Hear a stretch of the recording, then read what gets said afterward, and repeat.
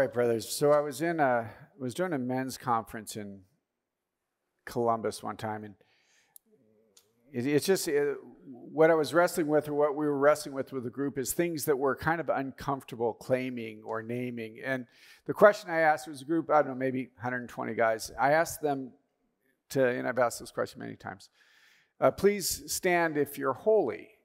And the object of that is nobody ever stands up, because nobody really wants to claim that. It's like, well, that would be, but this particular conference, this gentleman stood up, kind of an elderly gentleman, and it really, I didn't know what to do after that, right? Because my whole point is that nobody ever stands up, and it's like, thanks a lot, so we're just kind of on to the next point, right? And so then after the talk, he comes up to me and he says, hey, Father Dave, what did you ask? And I said, well, I asked if you're holy to stand up. And he goes, oh, I thought you asked if I was elderly to stand up.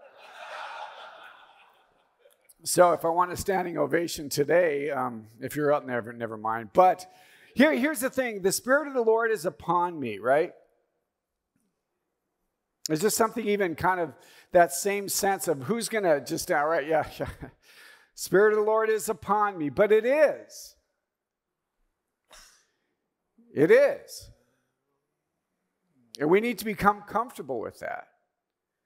And we need to, brothers, step into that anointing and step into that grace and step into that blessing. That the Spirit of the Lord is upon you. The Spirit of the Lord is upon me. Now, my suspicion is that we're not necessarily comfortable just standing up in front of a congregation and saying, the Spirit of the Lord is upon me, but it is. We're either graced or we're not, right? We're either good or we're not. The Spirit of Jesus is either faithful or he's not. The Spirit of Jesus is either a sanctifying Spirit or he's not. We've either been anointed or we've not been. And brothers, I think we will hear in the Scriptures, and our own experience tells us that, in fact, the Spirit of the Lord is upon us. Amen? And that's obviously the text we're going to get to in Luke 4. But just to do a little bit of a background. We've got the angel goes to Zechariah. And he says that the angel Gabriel, the angel appears to the Zechariah and he says, you will be filled with the Holy Spirit. He will be filled with the Holy Spirit even from his mother's womb. That we see in the very beginning of the Scriptures that the Holy Spirit is moving and operating in this. We begin to understand more how the Spirit is, as I mentioned last night, just this sense yesterday after listening to John's talk, of how the Spirit is always working in the background and God is always present in the background, putting the pieces together. So we hear in the very beginning of the Scriptures, Zechariah, the Spirit of the Lord speaking to Zechariah. It says he was moved in the Spirit to go to the temple. And he hears of his son John, the Holy Spirit will be with him. And then we have Elizabeth's greeting to Mary. Mary's greeting to Elizabeth. The infant leapt in Elizabeth's womb, filled with the Holy Spirit, Scripture says. And she cries out, most blessed are you among women, and blessed is the fruit of your womb. That the Spirit comes upon her and she begins to prophesy. How blessed are you? How blessed is the child in your womb? The Holy Spirit comes upon Elizabeth, and she is moved to rejoice. She is filled with joy. And then also in Luke, we have this Holy Spirit comes upon you. And the power of the Most High will overshadow. And therefore the child will be born on you, will be called the Son of God. The Spirit overshadows Mary. And we see the beginning of the operations with Zechariah and with Elizabeth and with Mary and with Anna, that the Spirit is doing something. We hear in the 3rd chapter of Luke, verse 15 to 17, that I will baptize you in water, but there is one who is coming after, that he will baptize you in the Holy Spirit. We begin, as Father said yesterday, the Luke 4 is in many ways the mission statement of Jesus, but we see the pieces coming together. John the Baptist says, okay, I'm going to baptize you in water, and this is going to be great, but one who's coming after, and there's something different that he's going to offer you, and he's going to baptize you in the Holy Spirit. And as many of you know, because we've talked about this, is that this idea of baptism in the Holy Spirit we find in Matthew, Mark, Luke, John, Acts of the Apostles. It's one of the few things that we find in all of the Gospels as well as the Acts of the Apostles. That there's something more than just this baptism in water, that Jesus is coming to baptize us in the Holy Spirit. A term that before I was about 20 years old, I don't think I'd ever heard the term before. And now for the last 37 years, have been praying and thinking about it constantly. You know, if you went to the Born in the Spirit, Life in the Spirit with John, you're going to talk more about the baptism of the Holy Spirit and the release of the Holy Spirit. And there's different discussions about whether or not that happens once or whether or not it can happen multiple times. It's language as far as I'm concerned, because what I really truly believe is that God wants to continually pour out his Holy Spirit, right? That I think in most of our lives there was an occasion, an event that we had an encounter with the Holy Spirit that was quite transformative. But that's not the last one. I was just walking with a younger Dominican sister recently, and she was saying to me how she wants more of God, right? She wants more of God. I love the theologian that speaks of God as the more, right? The more, that there is always more. And my concern, brothers, is that oftentimes we live in a grace that's years old or decades old, right? We had this encounter with the Lord that was 20 years old, and we're just kind of living on that. And I suggest that the Lord has something more for us, that this baptism of the Holy Spirit, this release of the Holy Spirit, this anointing of the Holy Spirit, this continual indwelling of the Holy Spirit is something, it's not a static thing. It's something that's new and it's fresh, and God wants to continue to do something in us. Amen. Are we experiencing that? Do we long for that? Do we desire that? Do we ask for that? One will baptize you in water, but I've come to baptize you in the Holy Spirit. Right? To be overwhelmed, to be overshadowed. We had a situation last week where we were talking about demonic possession, and I just found myself reflecting on that word possession. I mean, in some circles, it's a really scary word, the idea of being possessed, totally giving oneself to the other. I want to be possessed by the Holy Spirit, right? I want to be possessed. I want my will and my spirit to be taken over. I think that's what this baptism of the Holy Spirit, this being empowered to being overshadowed, right? That's my desire, is to be consumed. I love that the definition that Pope Francis gives to baptism of the Holy Spirit. He says it's an encounter with the love of God that changes us. I think that changes part is important. I mean, obviously, we just simply pay attention to the scriptures. The apostles and many others had the advantages of having all of these encounters with Jesus and saw Jesus do remarkable things. But it wasn't until Pentecost that they were actually changed and given the grace and the power to live the things that they had heard, until it became a reality to them, and until it became more than just a great story or something really cool to see. It wasn't until Pentecost that they were actually transformed and changed. So it's not enough that we come and we just have hear a nice talk or have a nice encounter, or even just come to understand more that God loves us. But the fullness of that is it begins to bring change in our life. Just for self-reflection, when's the last time you encountered the Lord that you can say it changed me? Not it was just a need, but there was something about this encounter that I've been changed. That there's something different about me. That I'm more loving, I'm more kind, I'm more generous, I'm more whatever it is, right? You see, I think that's what the Spirit of Jesus wants to do with us. Amen?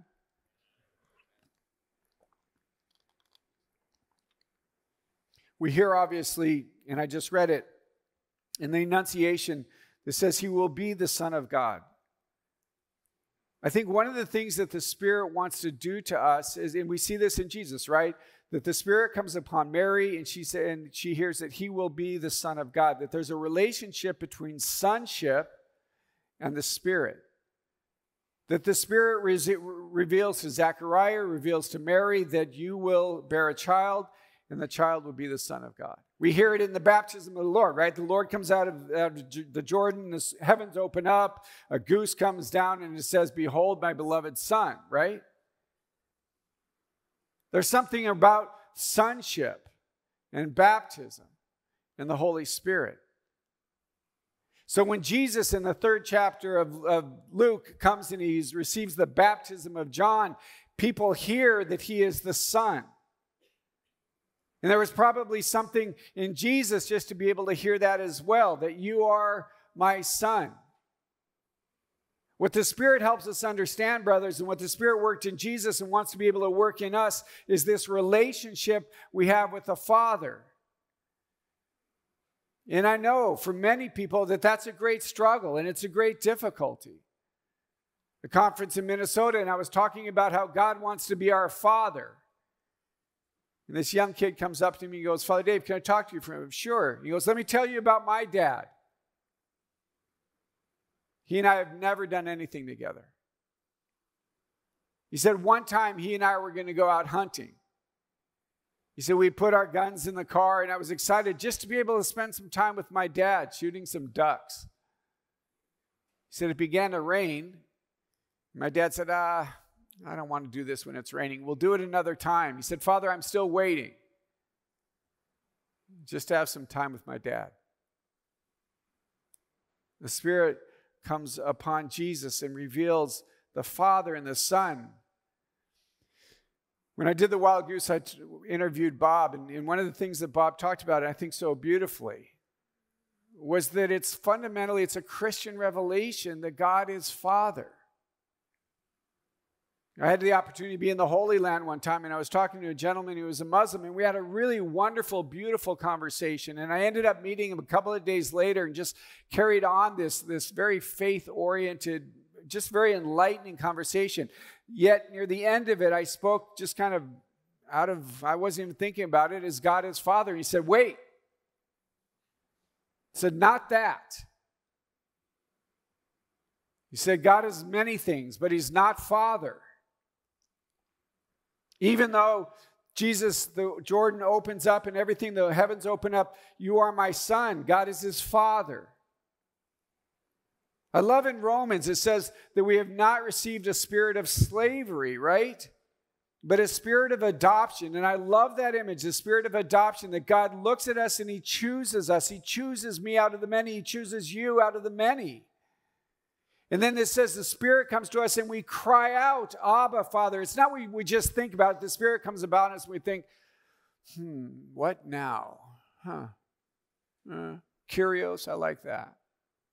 Messiah, I like that. The Spirit comes upon us and we cry out. We don't think about it. We don't plan it. We cry out, not just Father, Abba. We cry out, Abba. It's significant that Jesus in the Jordan is revealed as the Son in a relationship with the Father. And it's the Spirit that does this. The Spirit wants to be able to show us the Father. Even in John's Gospel, Jesus says, and this is, I'm not going to theologize because I can't theologize on this, but Jesus says, "I can only do what I see the Father doing." Like, I've taken great consolation in that. Father Mike Scanlon used to speak a great deal about that. He says that we could sit down and we can pray for somebody to be healed, which is good and right and just, right? We should do that. But he said when he sees the Father doing something, the likelihood of that individual being healed is overwhelming. But it's the Spirit that allows us to see what the Father, the Son, the Son of God, the Anointed One, the Holy One, had to be able to see what the Father was doing. He said, "I can only do what I see the Father doing." The Spirit, brothers, wants to come upon us and allow us, in the same way that it was Jesus, allow us to see the Father. The next project I'm working on is actually going to be on this very theme. What is it that we have a Father? How is it that the Spirit wants to reveal a Father to us? There's a line that it says the relationship with God begins with the relationship with our earthly father. And for so many people, what we need and what we desire is that the Spirit of Jesus move into that relationship. I don't know what your relationship is with your dad, but oftentimes we take the garbage and the brokenness of our relationship with our fathers and we place that on the Heavenly Father, and it's just not fair to Him. The Spirit of Jesus comes upon us and reveals to us His Father. Not the Father we had, or not the Father even we wish we had, but the Father that we have. But only the Spirit of Jesus can do that. The other thing maybe it's worthy of our reflection is that over the years I've heard 1,000,000 times stories about how bad their father, the individual's father, was. He wasn't present to me, he wasn't tender, he wasn't kind. Okay, we've all heard the stories. I could probably count on one hand the number of people who have come to me and said, I've been a crappy son. I just wasn't a very good son. I was selfish, I was arrogant, I wasn't obedient. The Spirit comes upon Jesus, His beloved Son. What is it for us to be a faithful son? To be a faithful son, to be an obedient son, to be a generous son, to give of ourselves, to be a son who's willing to sacrifice, right?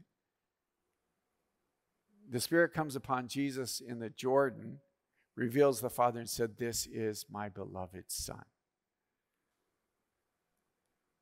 Same things happen to us. What happens at baptism? Yes, of course, we talk about the removal of original sin, of course, but we are baptized into the life, death, and resurrection of Jesus. We are baptized into a relationship with the Father. And our sonship is anointed, right? The oil, I don't get to do lots of baptisms, but when I do, I just pour the oil. You want as much oil, just to rub that. And we heard yesterday, John Bergsman was talking about the rubbing, right? The anointing is the rubbing of this oil. It's happened to you. It's happened to some of us a couple of times, right? Baptism and confirmation, ordination. And we claim in this anointing sonship. And all that goes along with that, right? Not just son of any son, but son of a king. So that I'm a prince. I'm a prophet. I'm a king. I've been baptized. I've been anointed. The Spirit comes upon Jesus, right? And anoints him in the Jordan. We pay attention, though, in the next text. It's interesting that Jesus comes out of this anointing, out of this baptism in the Scripture. In Luke particularly, it says he drives him to the Holy Spirit drives Jesus to the desert. The desert obviously is the place of destruction. If we pay attention to the Scripture, so oftentimes where everything went wrong was in the desert. So the desert was spiritually not a safe place, but physically and practically it's not a safe place.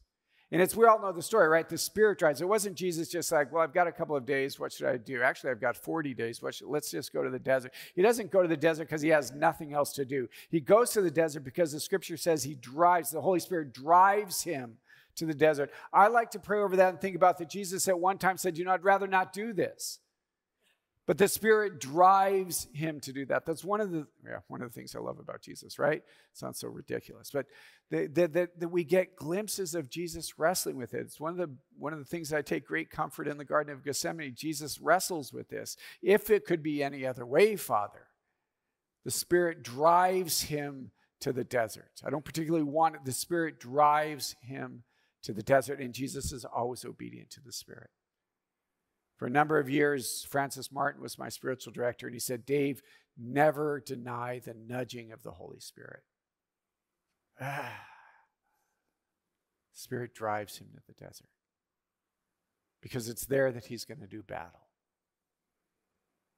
It's there that he's going to fix the wrongs. It's there where all the mistakes of his forefathers were made are going to be rectified. And the Spirit doesn't drive him there and say, good luck, but anoints him and stays with him.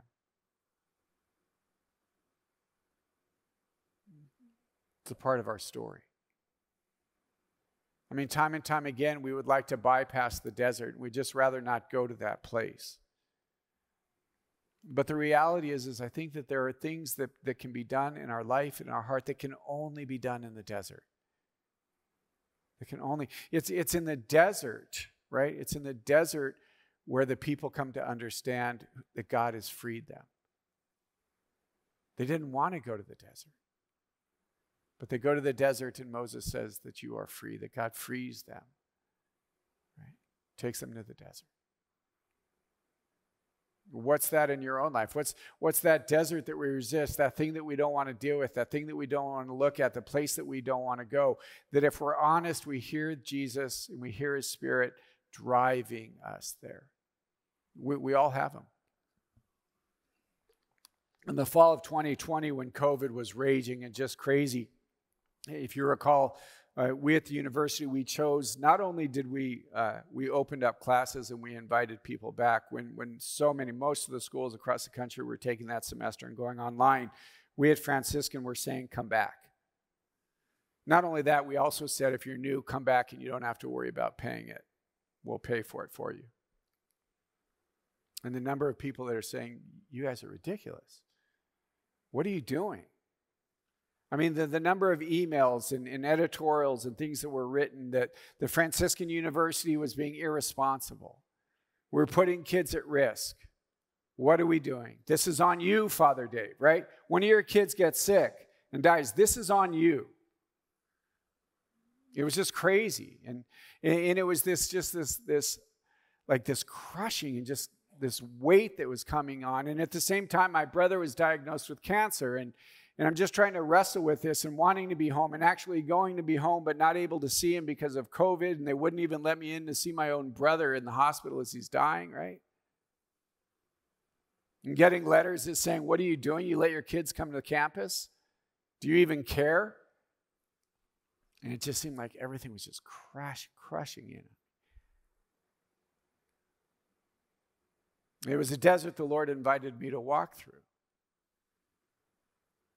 And it was the Spirit that drove me, because if there was any other way, I would have gotten out of it. So in Christ, in our chapel in Holy Spirit Friary, and one morning it was just really weighty and tough, and I like to say I was pouring out my heart to the Lord. What I was doing was whining, right? It's like, seriously, Lord, what is your problem? And the Lord broke into that. And he speaks to me, and he speaks to my heart, and he says, Dave, you won't be crushed. Now, when I look about it now, that wasn't exactly the most comforting word, right? But it was totally what I needed to hear. Because I wasn't sure. I wasn't positive. You won't be crushed. And the Lord is faithful. Because he doesn't take us to that place and leave us there alone. But he takes us there to reveal things to us, to show things to us, to transform things in us. You see, had I not been through that and walked through that, then I'm not sure that I could do the next thing that the Lord is going to ask me to do. But I did, and we did. There was something on a human level, and I haven't prayed a ton about this, but Jesus just making it out of the desert. A sense of confidence. You know, if I went toe-to-toe with the evil one on multiple occasions, and I walked out of that, I came out of that standing. There's a confidence about that. I can do this. I won't be crushed. So the Spirit leads Jesus to the desert. And then we find in the scriptures that we've talked about, in Luke chapter 4.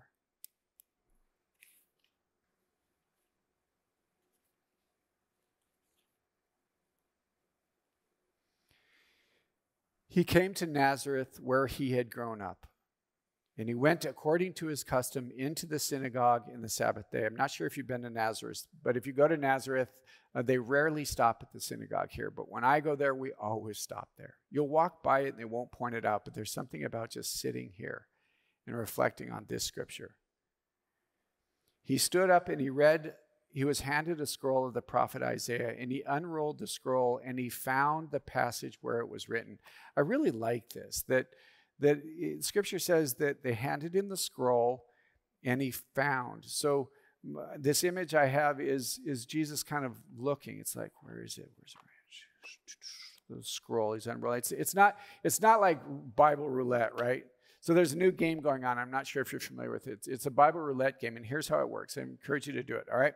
You open up the Bible. You get a group of 10 people. Open up the Bible, and then you have to do exactly what it says on that page, all right? So everybody has to do exactly what it said on this page. I did this morning. It was the story of the families who were selling their children into slavery. So you have to do exactly what it says.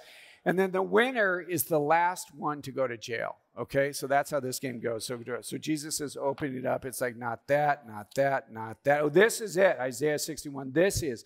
I thought, I mean, you could almost, this drum roll that was happening when John Bergsma was talking about this yesterday, that all of this, and that's why to focus on how the Holy Spirit is working in the first 3 chapters, and it comes to this place in the synagogue, and it's the first thing Jesus says.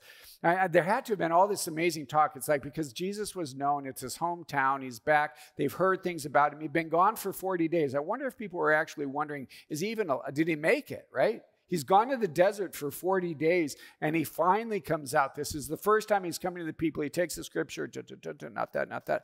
This. The Spirit of the Lord is upon me, because he has anointed me to bring glad tidings to the poor. He has sent me to proclaim liberty to the captives and recovery of sight to the blind, and let the oppressed go free, and to proclaim a year acceptable to the Lord. Rolling up the scrolls, he hands back to the attendant, sits down, as we heard yesterday. Oh, he's got something to say. This should be good. Today, the scripture passage is fulfilled in your hearing. Dang, I would have loved to be there.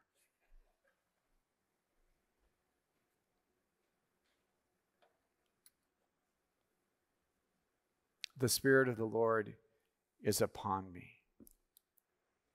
I want to suggest that is both an explanation and a proclamation. I mean, that's a bold statement.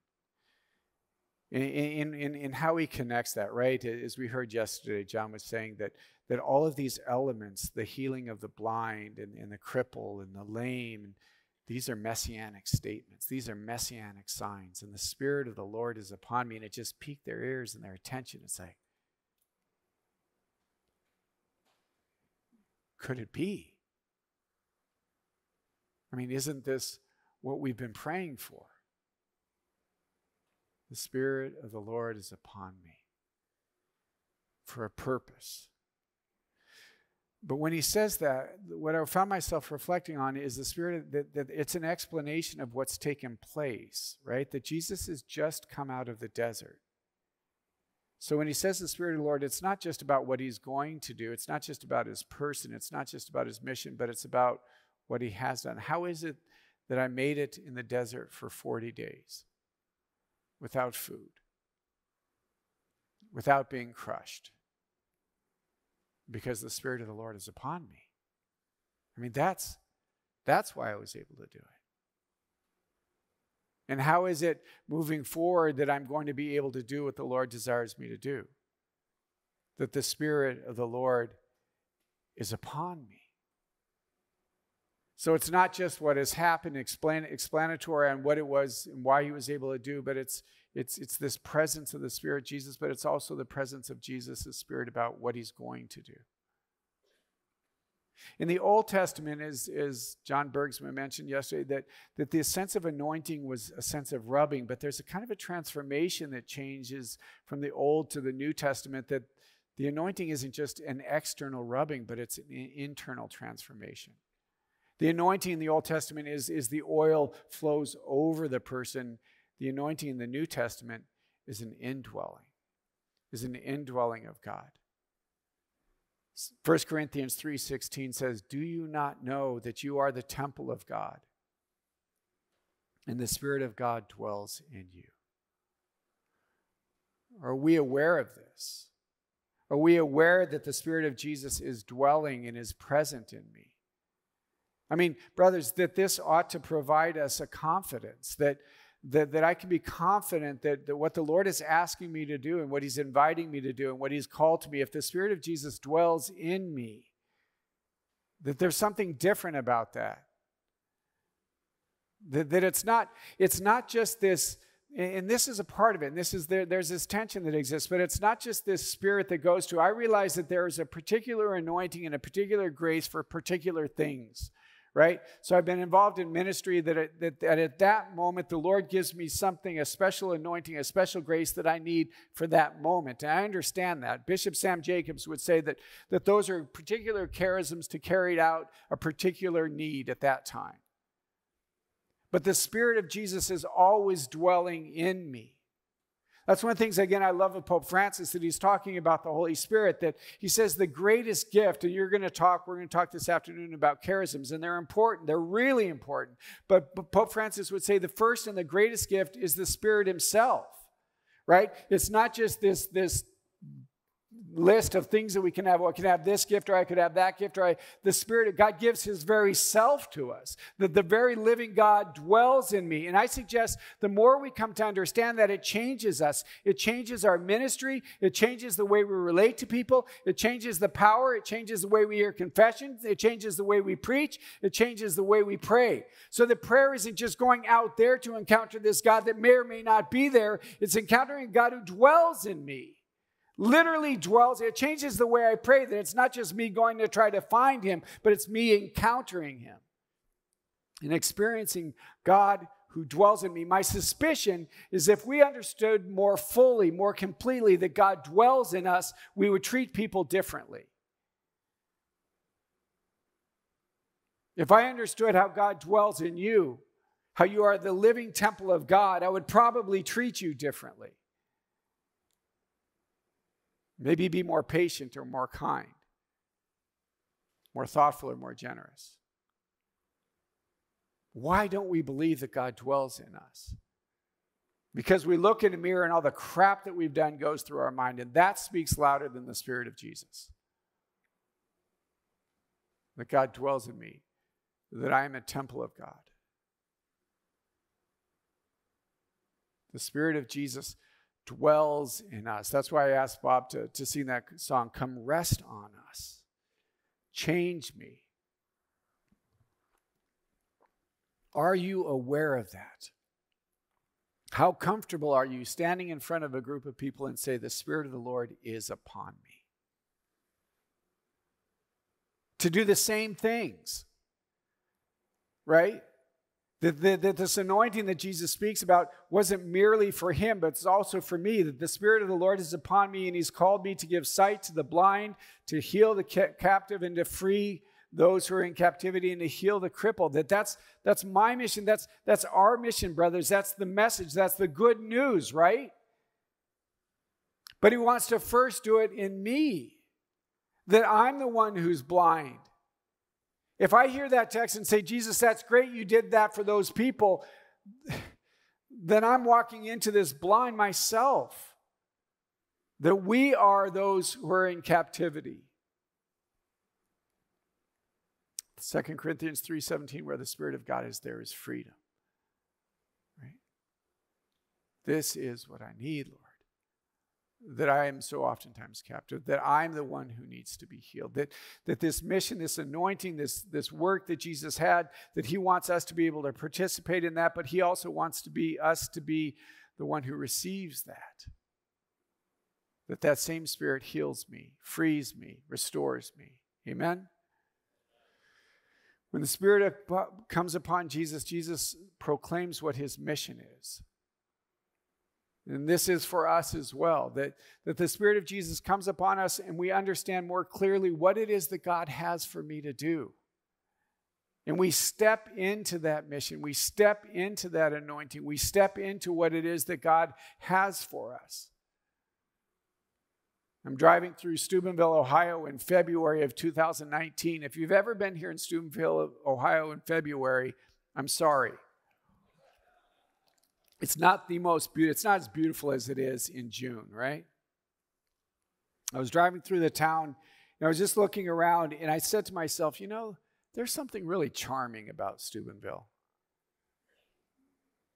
As soon as I said that, I said, oh my goodness, what's going on, Lord? You duped me. About 6 weeks later, I get a call from my provincial and asks if I would be open to being nominated to be president of the university, to step into the mission that the Lord has for me. The Spirit of the Lord is upon you. It's not just a general mission. He's got something for you and only you, that only you can accomplish. Your desert, your Jordan River experience, your anointing, the indwelling. It's all so that you can carry out the mission that Jesus has given you. And he reminds us that he won't leave us orphaned. John 14:26 says, if you love me and keep my commandments, and I will ask the Father, and he will give you another advocate to be with you. It was a gospel that was given to us in the last couple of weeks, and I just spent more time with the word advocate. I looked it up. There's like 7 or 8 different terms or different words that you could use for that. Helper, paraclete, companion, counselor, friend, comforter, buddy, right? Yeah. One of the images that we've often heard is the in a courtroom, the advocate is the one who's like the expert witness. It's not just any witness. The advocate is the expert witness. Technically, the word means the one who comes, right? The one who comes. So it's the expert. If you've seen My Cousin Vinny, the advocate is the woman who comes in and says, oh, it can't be that car. And she goes through this whole thing about the drivetrain and all that. And she saves the day, right? Vinny gets off the murder charges, right? The advocate is the one who saves the day. They use the word advocate that if a battalion was in trouble and they were being surrounded and they were being defeated, the advocate is the one who comes in and rescues them, saves the day. Right? The Lord says that he will give you, and it's good, he says, I will give you another advocate. In 15:26, it says, when the advocate comes, I will send to you from the Father, the Spirit of the truth that proceeds from the Father. He will testify to me. I just find myself praying and reflecting on this, that Jesus, that we can't even see Jesus. We can't even encounter Jesus without the Spirit. The advocate will testify to me. I loved what I think it was Bishop said the other day, that we speak, and so often many places we start with works of mercy, which are important. But I remember one of our friars, Father Dan, would always say that the first greatest work of mercy is evangelization, right? But that if we don't even see Jesus, if we don't even know Jesus, then why are we doing what we do? And why do we expect people to act differently or behave differently or live differently if they don't even know Jesus? It's not just a matter of us telling them. It's a matter of them being able to encounter and seeing him. And the scripture says that the Spirit testifies to Jesus. The scripture reminds us that I can do nothing apart from the power of Jesus and his Holy Spirit. And I found myself over the last many months reflecting and praying on, it's self-evident and obvious, but the Holy Spirit wants to make me holy. The Holy Spirit, the sanctifying Spirit. I mean, it's kind of sobering that I reflect that I can't do anything apart from the Spirit of Jesus. And yet the anointed Son of God stands in front of a little teeny rinky-dink temple in Nazareth and says, the Spirit of God is upon me. And that same Spirit that anointed him, that same Spirit that was upon him is upon me, is upon you. It dwells in me. And I think that matters. I think that matters, that should matter in the way we preside at liturgy, in the way we pray the liturgy, in the way we hear confessions, in the way we do spiritual direction, the way we do whatever ministry you're involved in. I think it matters in the way I pray. I think the fact that the Spirit of Jesus is upon me when I come before him in my morning prayer, or I do my night prayer before I go to bed, that matters. It matters in the fact that I struggle. And the reality is, and it's one of the beautiful things that the Spirit of Jesus, the Scripture says the Spirit of Jesus is going to convict us of our sin, right? In order to ultimately convert us, not to condemn us. The fact that God dwells in us doesn't mean that I'm never going to fail or that I'm never going to sin. But what it does mean is that I'll go to confession and I won't dwell in it. The Spirit of Jesus is that which continues to move you and move me. We see this movement in the beginning of Luke that ultimately brings him to the temple, to the synagogue in Nazareth. Brothers, do me a favor, stand up.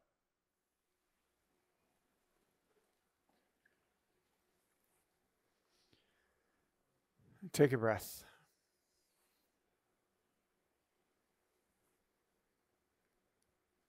I just invite you very simply to open your hands in front of you.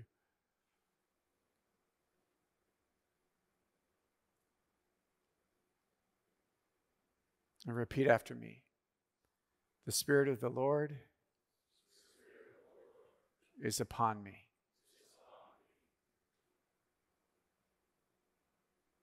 Jesus, come with your Holy Spirit.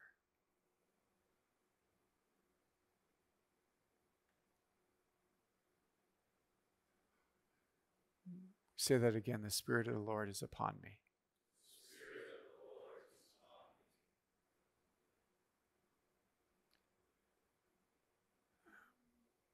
Don't want you to raise your hand. I don't want you to identify yourself. But for those of you who aren't sure, in the name of Jesus and his priest, I come against that lie. For those of you who don't believe it really matters, in the name of Jesus and his priest, I come against that lie.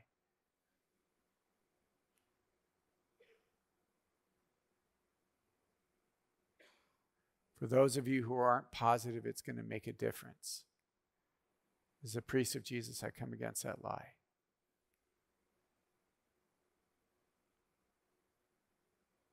Come, Lord Jesus. Just in your own heart and as the Spirit is leading you, just ask the Spirit of Jesus to come rest on you, to be present to you, to step into that anointing, brothers, that you were given at baptism. The power of hell, the power of death was broken. Step into that grace every time you've gone to confession. God, the Father of mercies, through the death and resurrection of his Son, has reconciled us. I love the new translation. It says, the Holy Spirit poured forth into us.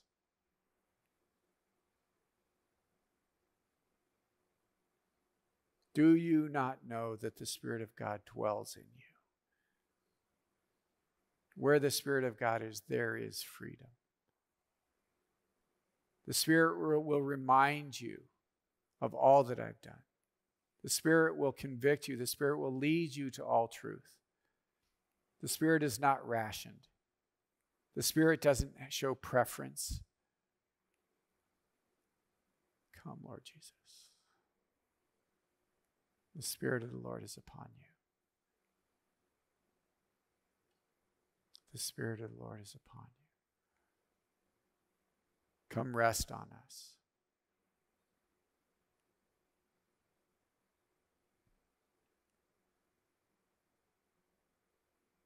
Many of you have been through the desert. Take courage in that.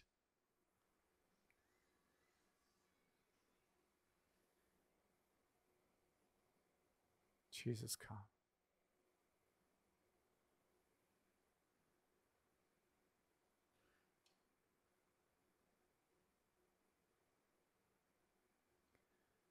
What does the Lord want to say to you? Just being present and still to him.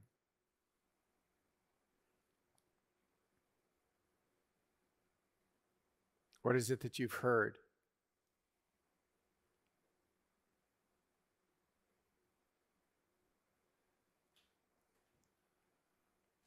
In Timothy, we hear that the Spirit is stirring a flame.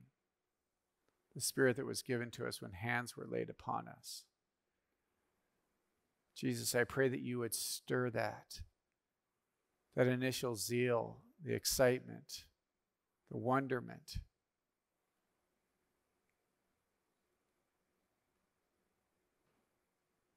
Jesus, come with the more, restore, renew, transform, make whole.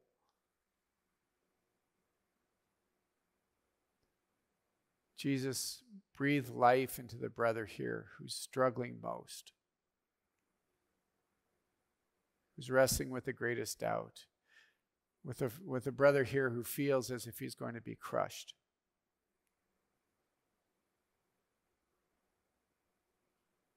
Come rest on us.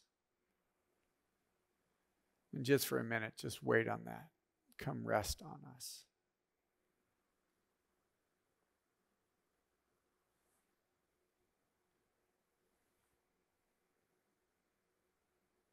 Overshadow us.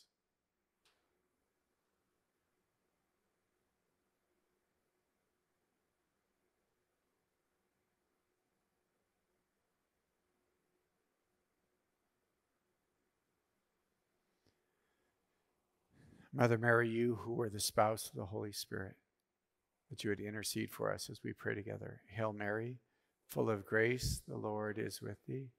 Blessed art thou among women, and blessed is the fruit of your womb, Jesus.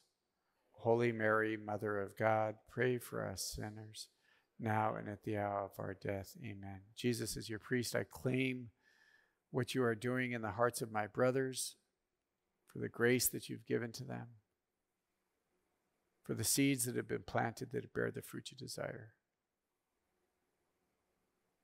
The Lord be with you. May Almighty God bless you, brothers, the Father, the Son, and the Holy Spirit. Amen. Amen.